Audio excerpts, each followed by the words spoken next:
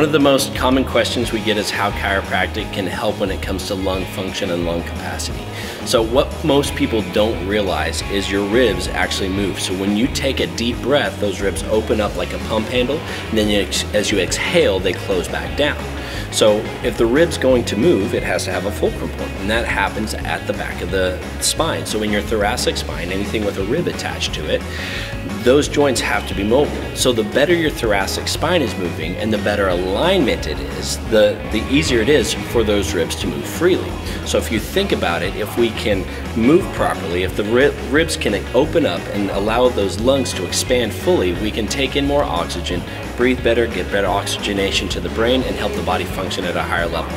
That's why getting adjusted helps you breathe better.